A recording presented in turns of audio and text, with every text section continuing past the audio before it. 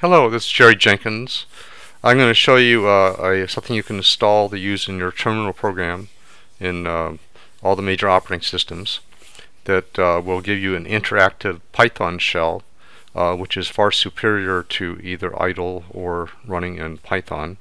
So first let me demonstrate Python interactive shell. So I'm on a Macintosh, so I'm going to start up Python 3.6, which I've installed by typing Python 3.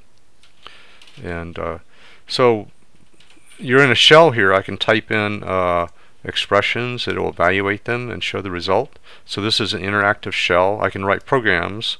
So I'm going to import time, and I'm going to define a function. Well, first of all, let's demonstrate a method in time. So time.cTime with no parameters returns the current time as a string, and time.cTime with a parameter returns the time at the number of seconds since the beginning of the Unix epoch, which we'll see is it's a specific time and date in 1969. So that's all it is. Suppose we want to pull out the string for the day of the week it is for what cTime returns. So let's define a function called day. We'll pass it t, and we want to be able to have it either parameter. So I'm going to set the default to none. And here we're defining a function we have to remember to indent, and we're going to return time.cTime with that parameter. And then what we want to do is we want to split the string into words, and then we're going to take the first word and return that. Now if I made a mistake here, let me add something extra here. Then when we go to use this function, we're going to get an error, and the only way to correct this, I have to go back and retype the whole function, even though there's just one line wrong. Also, if you're doing something and you type something wrong, you have to retype it, or if it was an error that you made several lines ago, there's no way to back up. So these are just really plain vanilla Python interpreter that comes with Python. And so we're going to show you a much better way that I've found that if you install it, you'll find you're using it whenever you want to try little pieces of code rather than Python or idle. So the way you exit from Python interpreter is either exit or Control D. I'm going to clear my history, and then I'm going to start up Bpython.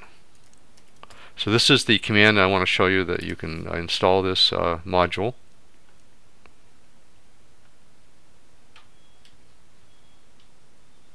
So first of all, you'll notice it has help by hitting F1. So let me hit F1, and you'll see it has all kinds of keys and things you can do. I'm just going to talk about the most popular of them.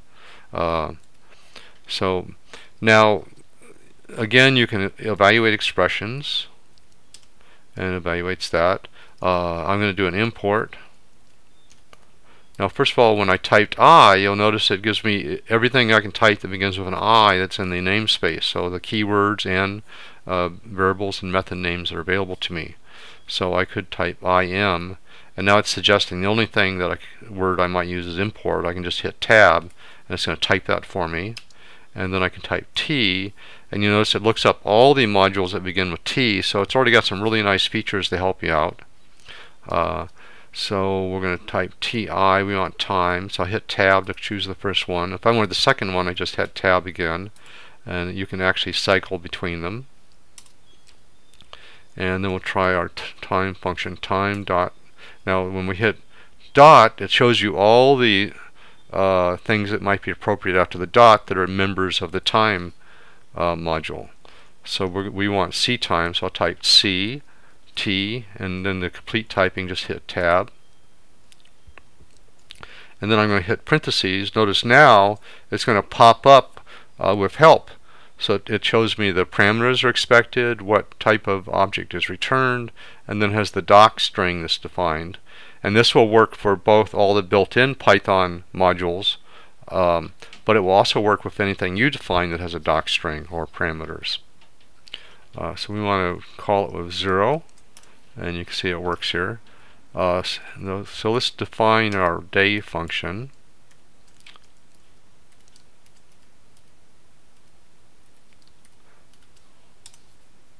And oops, I made a mistake. Now if I made a mistake, you can rewind or undo. You just do Control R, which stands for rewind, and I can define that again.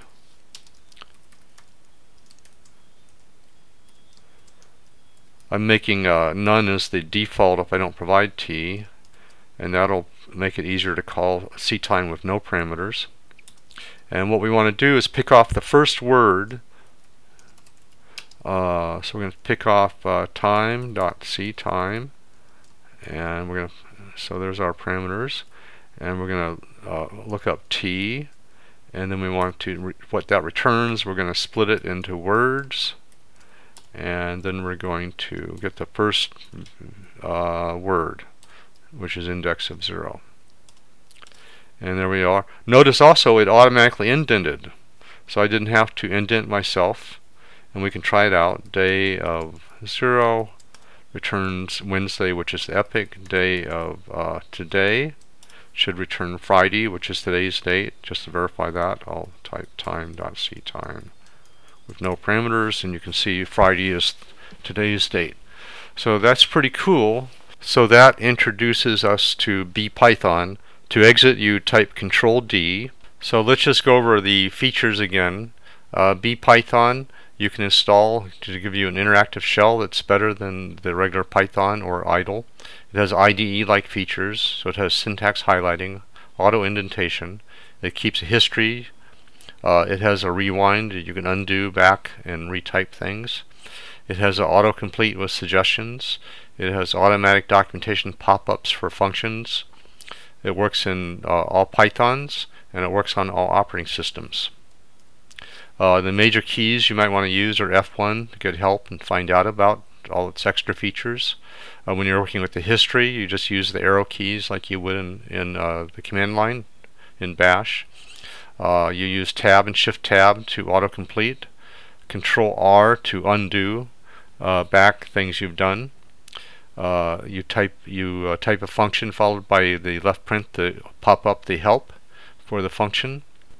So F3 will allow you to create a configuration file that will allow you to change the behavior of Bpython. F7 allows you to open an external editor, which will copy what you've been doing to Vim, and you can edit it. And you can exit with either exit, calling exit, or doing Control D.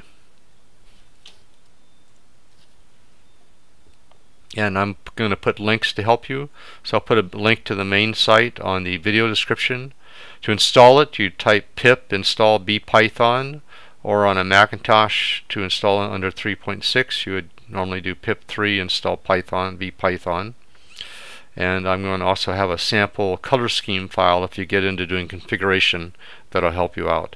So those, look on the video description for that, and please subscribe to my channel. Please subscribe to my channel. You'll see an icon in the lower right to do that, and you'll receive notifications when I post new videos. Thank you.